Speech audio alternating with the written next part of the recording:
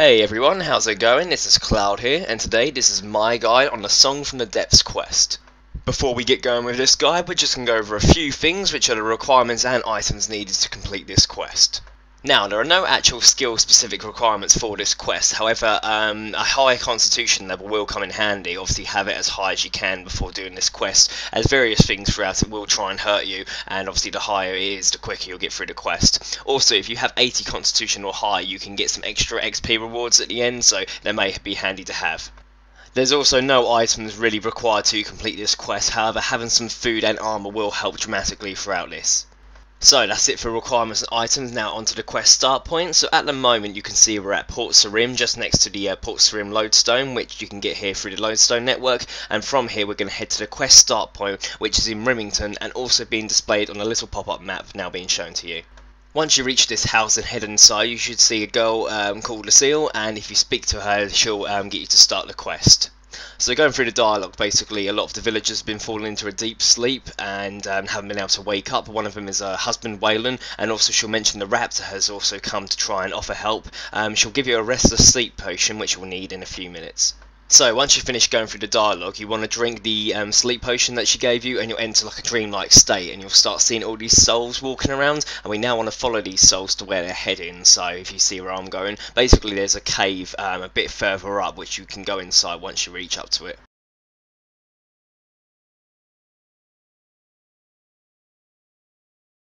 Okay, once you enter the cave, you'll see this voice is talking to you in the background, and also you'll see that the raptor is also in here. If you head over and speak to him, he'll basically tell you that he's not going to try and save anyone, and he's just trying to find the cause of the restless sleep for the souls, and will proceed to walk off, and you want to follow after him. So as you head through this next room, you'll be in a slight maze that you need to get through. Now the voice that is talking to you will actually give you hints in the stuff she's saying, like there'll be words of like north, east, south and west, which will guide you through the cave, but instead of you having to pay attention to that, I'll just tell you where to go. So first you want to head through the north, and then once you do that, head through the west, then the south, and then the east. It's fairly easy to do, so you should see. And also you might be able to see the souls, which way they're heading, in case you don't see where you're going. After you've gone through, you'll see another cutscene where souls are walking through an invisible door to you. So, to open the door, we need to find these hidden symbols, and they're fairly easy to find. You just come across them by walking over the area, but I'll tell you whereabouts to find them. So you'll find the first one in the northeast corner of the room. It should be about 2 steps south of the wall and about 2 steps east of the fissure in the ground. You should come across it. Just do what I do and like run around that spot a little bit. And then the other one is just in the northwest section, a little bit southwest of the wavy looking part of the ground. After you do that, the doorway should appear in a random corner of the room. I think it's different for each player, and you'll have to enter it. Just make sure it's not the door you originally came through, and once you do that, you'll have to find another few symbols. So these ones are a little bit easier to find, I think. So if you head to where like this central fissure is and head to the west sort of side, you'll come across the symbol. Again, just do like what I do and run around the different areas just until you come across it. Then there should be another one towards the west of the northern fissure, just up here. And then between the central and eastern fissures, there should be one more. So you should come across another door then, and we'll tell you another story. Again, make sure you head through the right door, not the one that you just came through.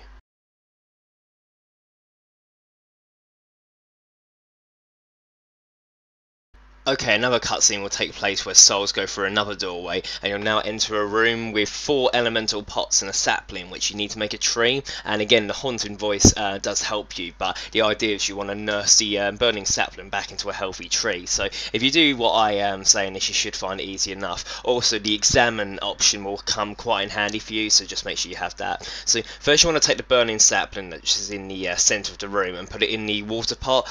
If you examine each pot, it will tell you what it basically is, so you won't put it in the wrong one. It should then douse out the fire, and then you want to walk through the doorway which has water coming from it. So again, if you examine the door, it will soon tell you what element it is. Head through that door and you should come back out again, and the sapling should be different. So if you go where you put it in the water pot and pick it up, it should have changed slightly, and now you want to put that one into the living fungi pot. So again, use the examine tool to find it, and it will give the sapling life. you then want to walk through the living fungi doorway, which is to the southwest, I believe. So again, use the examine tool if you're not too sure.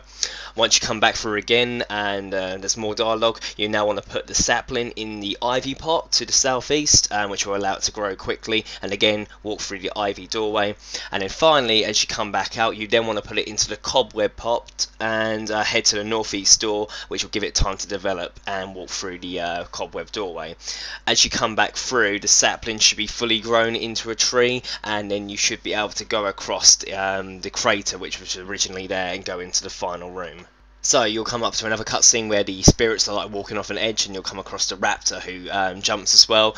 You want to jump off as well, and there'll be another little cutscene where you get eaten by the queen black dragon. Yummy, cloud flavour.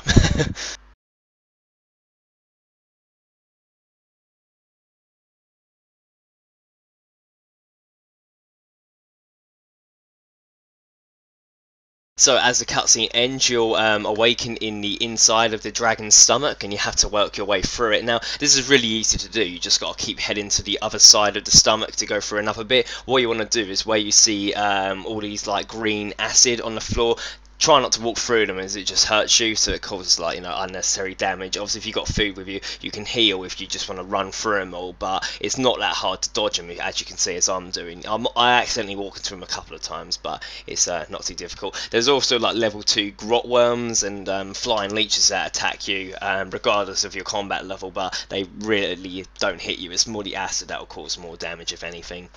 So what I want to do is keep heading all the way through all these different rooms, doing like the same tactic which I've already told you about, and eventually you'll come across the siren. So as you start talking to the siren, she doesn't actually realise where she is, and as you talk through her, eventually she'll realise what's been happening, and that the dragon has been using her to attract the souls so she can consume them.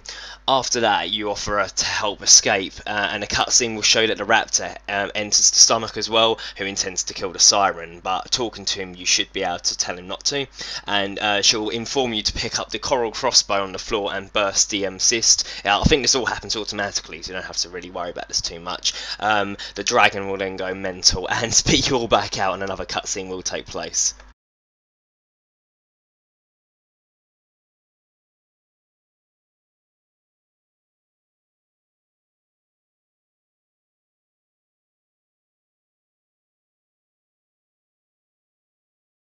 So yeah, a bit of a lucky escape there for you and the raptor. So after speaking to him, he'll basically say like he's got a new target now. He'll be intending to fight the Queen Black Dragon, and he'll also recommend that you go back and speak to Lucille and tell her what has happened, and hopefully that the souls should return to their original bodies. So, as we head back to the house, you'll see Lucille is speaking to Wayland, who's awoken from his dream, and you should be able to speak to her to finish the quest.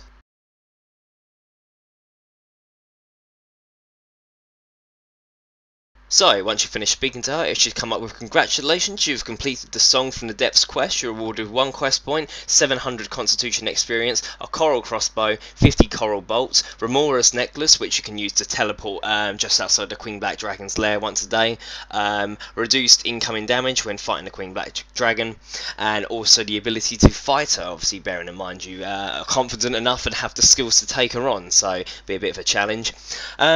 As I mentioned at the beginning of this quest, there is a way of getting 30,000 constitution experience as well, so obviously if you want to do that, just carry on watching this guide. If not, thanks for watching. Please make sure you like, favourite, comment, subscribe, etc, and good luck for fighting the Queen Black Dragon.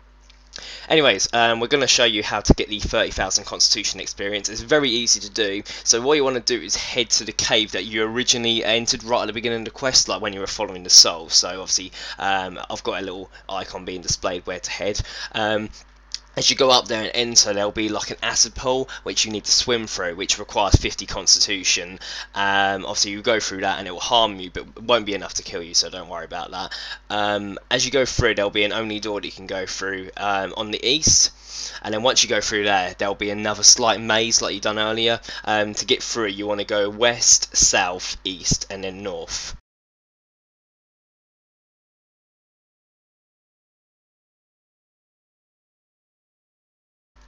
Once you go through, you should find on the wall there is an ancient writing. If you read that, you'll get 5,000 constitution experience, and then if you turn around, there's another acid pool. This is what requires you 80 constitution, and again will cause you a bit of damage but won't kill you. You can swim through that and read the remaining wall for the other 25,000 constitution experience. So yeah, 30,000 constitution experience, very easy to acquire, so not too bad at all.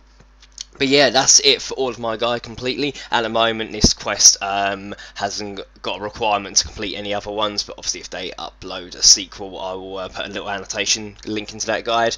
The main reward for finishing this quest is being able to take on the Queen Black Dragon. So she's a challenge. I haven't faced her myself as of yet, so we will see. I'll probably do some footage of me fighting her when I get the chance to, but I wish you all the best of luck of taking her on, and hopefully get you guys some good drops. But yeah, that's pretty much all for my guide. If you have any problems at all or get stuck, please leave a message in the comment section below. If not, thank you very much for watching. Please make sure you give us a like, favourite and subscribe, and don't forget to share the guide if it's helped you. Cheers everyone, bye bye.